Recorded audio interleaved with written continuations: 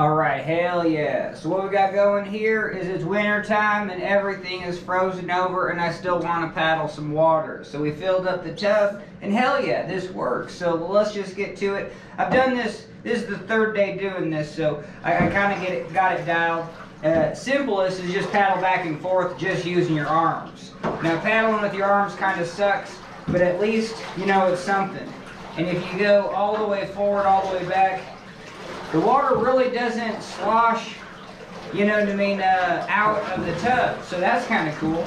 So this is kind of where you're going to be. And it's probably a good workout because as paddlers, we don't paddle back, you know, too much at all. And so probably the muscles that you use back paddling will be really good.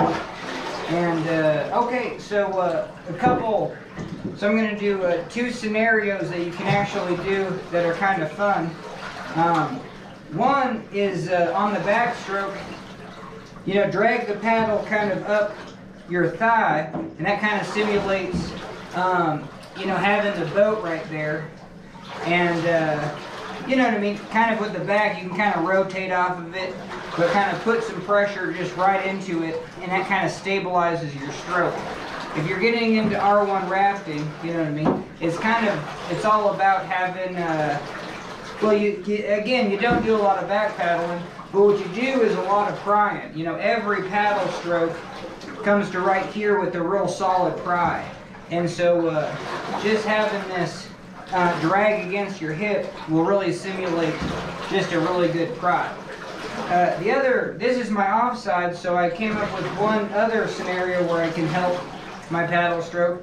Is right at the end, I'm going to turn the paddle 90 and then turn it back 90. And in the tub, I got to do it real fast to maintain that pressure. But this simulates like hell yeah.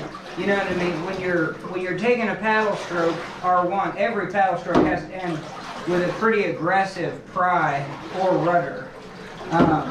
So this helps, you know, kind of just dial in the quickness of that. And now we're going to combine the two. We're going to paddle forward, do our little pry, and then brace right across our thigh. And hell yeah, I mean, combining these 3 things, I mean, man, that feels like a paddle stroke. You know what I mean? So the first couple days it was just using my arms back and forth, but hell yeah, now we're working on kind of the technique. And this is my offside, so this will go a long way. And that's the crazy thing about boating. Now, if you just live in a lifestyle or live in an area where, you know, the river is just 5 minutes away, I mean, we live in it's a sport where just there's very few people that get to have that. You know what I mean?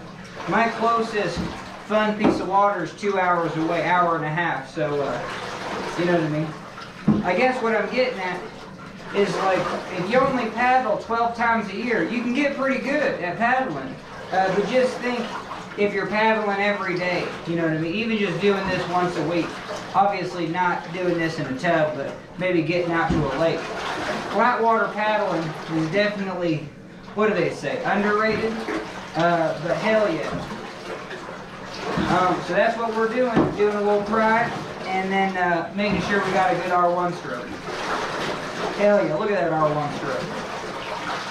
Oh, hell yeah. It's just, I feel like I'm going through a rapid.